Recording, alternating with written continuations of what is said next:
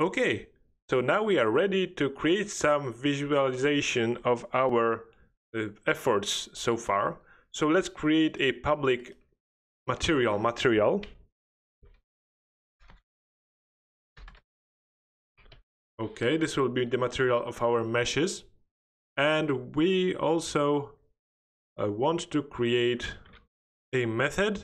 The method will be called create meshes, or we can call it, oh, let's call it create meshes. So private void create mesh, and it will take vector2 bottom left corner and vector2 top right corner, and here we will create our meshes. For this I have been using the CodeMonkey tutorial on how to create mesh from code, so I will post a link in the description so you can check it out. So in our create mesh method, we will create a couple of vector3s that will represent our corners. So first bottom left corner, and it will be equal to new vector3, and we will pass a bottom left corner x 0 and bottom left corner z, or y, sorry, but because bottom left corner is vector2. Okay, new vector3 bottom right corner equals new vector3, and it will be top right corner x 0 bottom left corner y. Next it will be vector3, it will be top left corner equals new vector3, and we have a error here because we have the same names for the variables. So let's change the corner for v as vertices.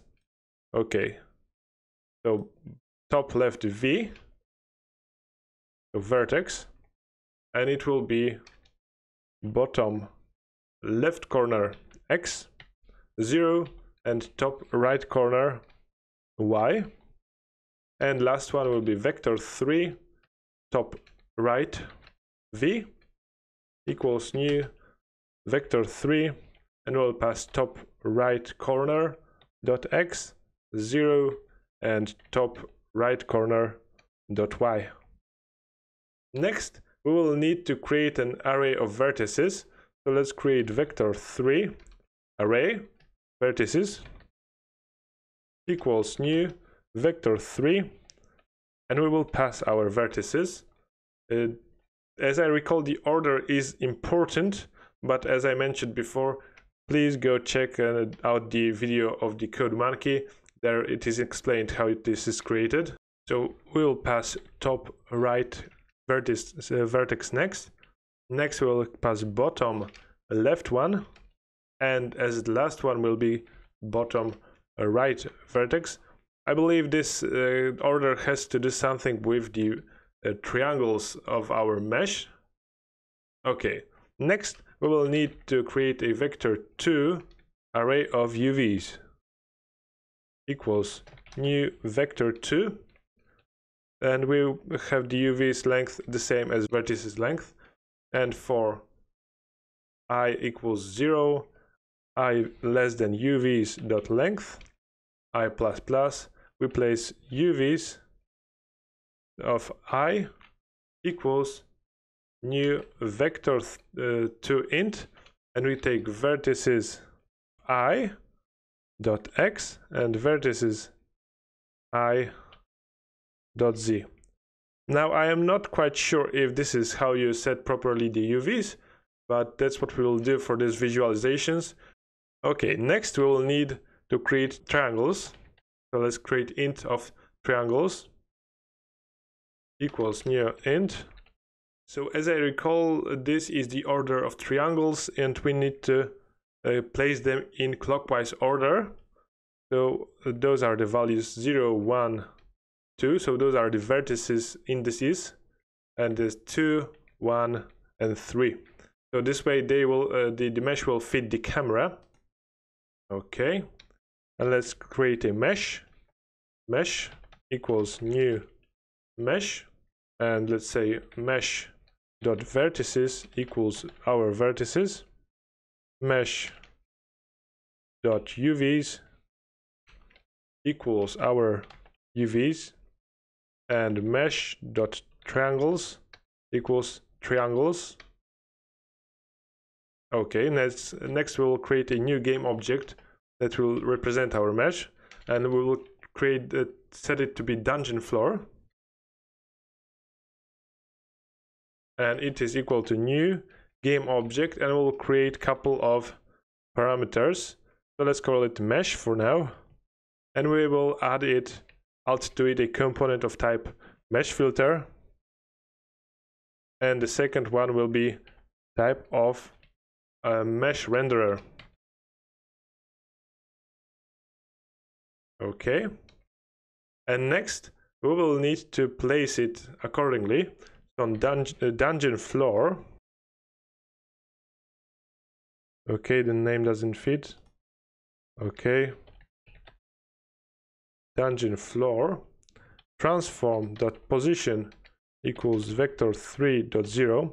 Not sure if we need to set it, but I prefer to set it dungeon floor dot transform dot local scale equals new vector3 ones dungeon floor get component. We will get the mesh filter,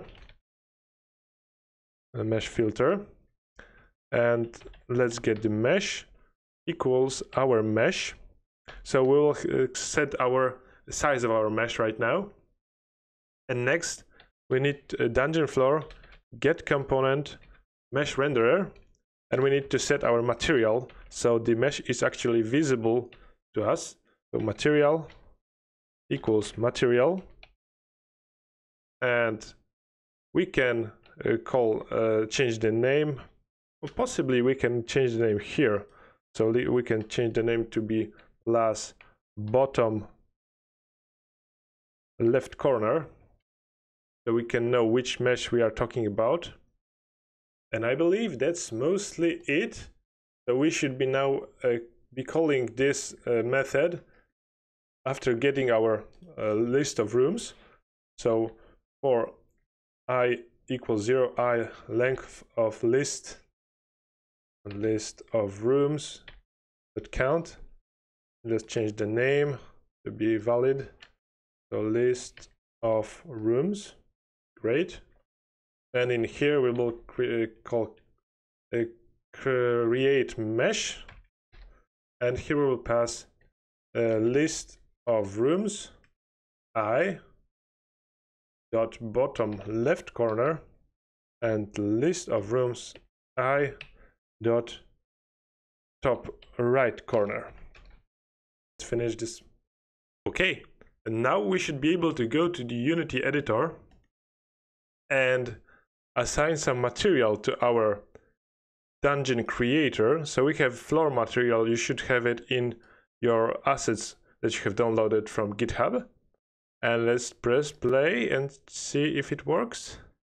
And it seems it does. Okay, let's maybe make the camera to look at this with align with view. Okay, and let's try changing the max iteration to maybe 10. See if it still works.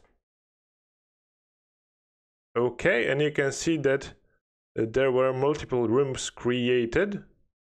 Okay, so it looks quite good. Okay, why does it camera? I think it was in play mode. Okay, so let's camera, align with view. Let's play it again. Okay, great. So it seems everything is working fine. So this part is over. We have split the space into smaller spaces. Now in the next part, we will take care of connecting those with roads and creating walls. So see you there.